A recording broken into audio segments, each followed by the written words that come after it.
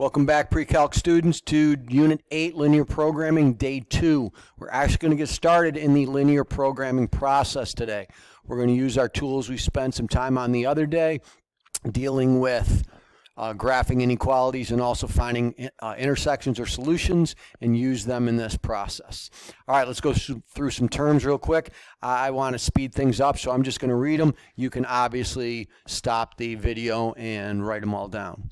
Linear programming is a strategy or a process, so it's the whole thing, linear programming process, used to find maximized or minimized quantities. Oftentimes profits are maximized, costs are minimized. Constraints or limitations, the set of inequalities used to find the solution set, the multiple shaded region like we did yesterday. Feasibility region is the fancy name for that solution set of the system of inequalities. And we're also often going to find the corners of those regions. Objective function, the thing we're looking to maximize or minimize. Again, often profit gets maximized, cost gets minimized. What's the biggest profit? What's the smallest cost? And then this is valuable, the optimal solution theorem, also known as the optimization theorem. The only possible max or min value of a feasibility region must occur at a vertex or a corner of that feasibility region. We don't need to test every point inside a region, which could be thousands, who knows? We just have to test the corners. All right, so that gets us started. We're going to do like what we did yesterday, but we're going to add a piece to it. We're going to graph this system of inequalities. The first two, that just means quadrant 1. X is greater than 0 means to the right. Y is greater than 0 means up. So we're just going to go first quadrant. I'm going to do this third one in red. X-intercept is 8. Y-intercept is 8.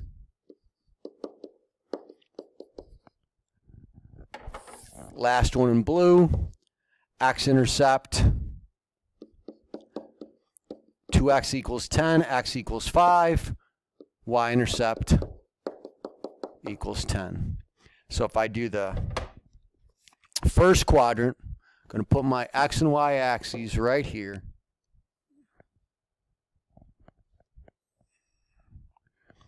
Red line, well, first of all, green lines, green inequalities. First quadrant, up, those are arrows, up and over. Red, x-intercept 8, 2, 4, 6, 8, y-intercept 8. Connect those with a nice line, make it red. Yep. And now we'll do the blue line, x-intercept 5, 1, 2, 3, 4, 5, y-intercept 10 up here. Again, we'll make a nice line. Make it blue. And because both of these are less thans, we're going to shade down. So I might put a little blue arrow down to show that. Red arrow down to show that. And if I'm in the 4 shaded region, where am I? I'm in this wedge right in here. And let's pick up the corners. I see 1,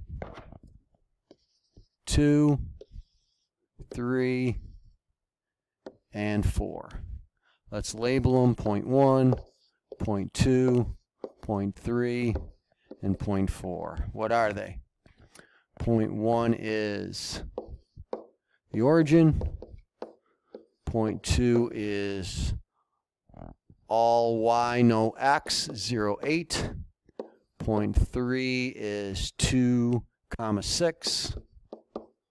And point 4 is all x, 5, 0. Now, the last step we're going to do, we're going to take this z function here, find the maximum value using the objective function, z equals 4x plus 7y. So we could plug any point in the black region into this to see what the biggest z is, but according to that optimization theorem that we talked about, the max has to occur at one of the corners, at one of these green points. So I'm going to plug every one of these into the z. 4 times 0 plus 7 times 0. Show these steps. 4 times 0 plus 7 times 8. 4 times 2 plus 7 times 6. 4 times 2 plus 7 times 0. First option is 0. Second option is 56. Third is, let's see, 42 plus 8 is 50. And the last is 20. And we want to find the maximum. So the max is 56. And at what point? 2 comma 6. No, sorry, 0 comma 8.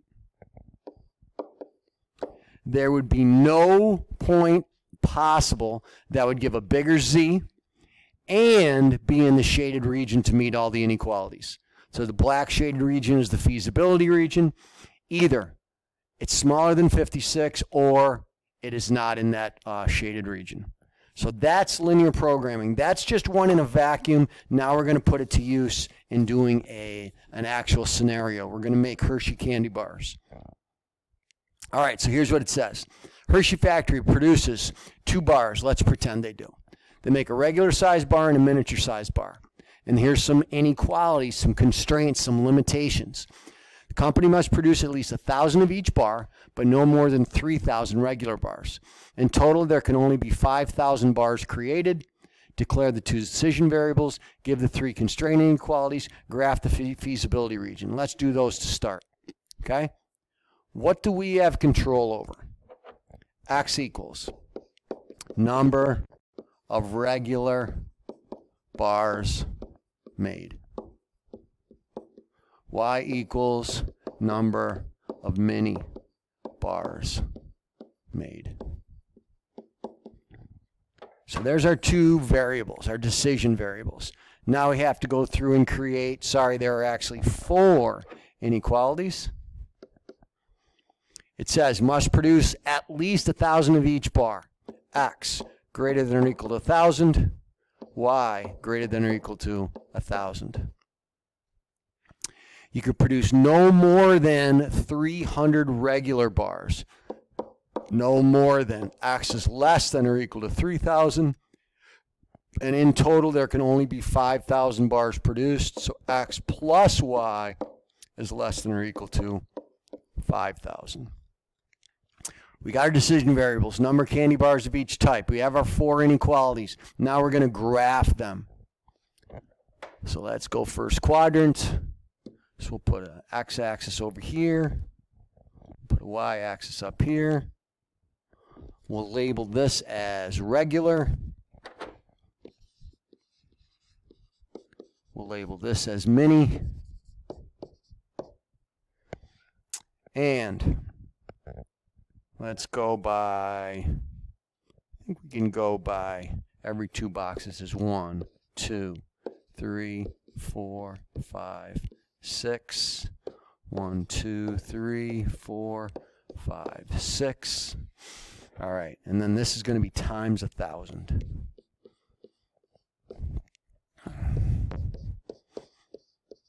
Beautiful. All right.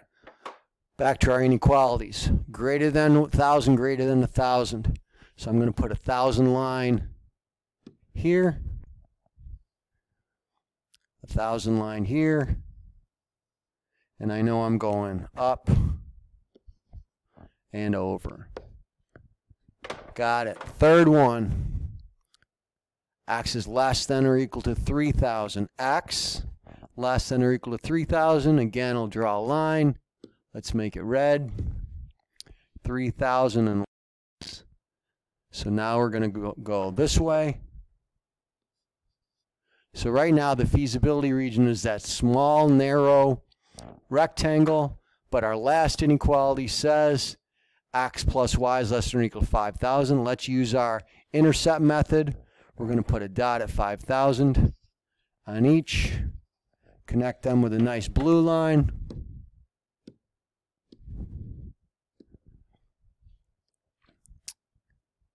And it's going to be below, so we now have our 4 shaded region.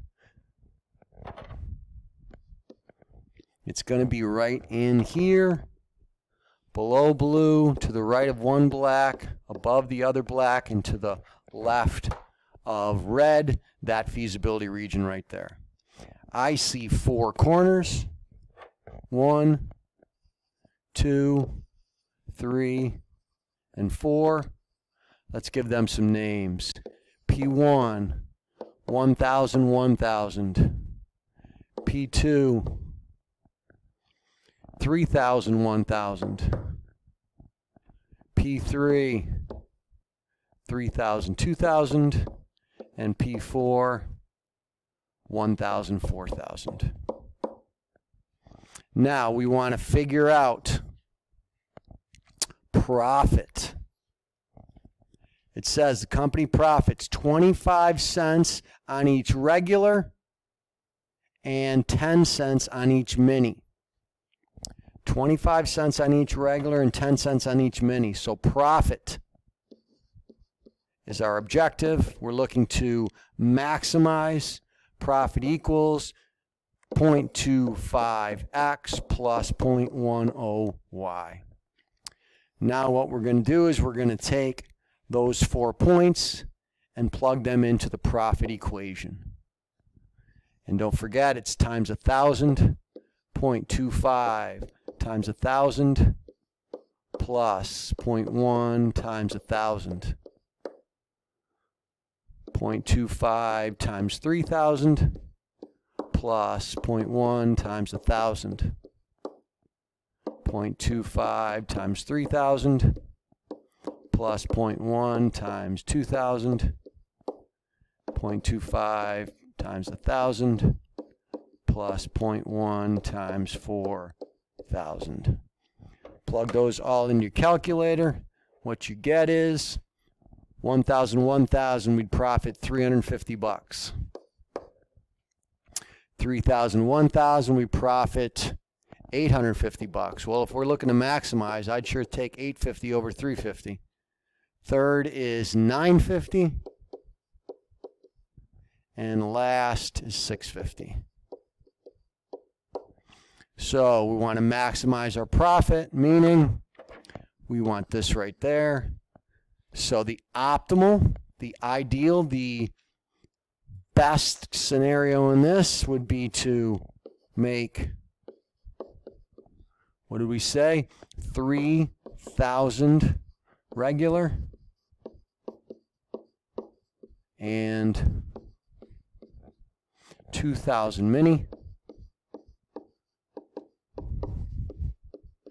to maximize profit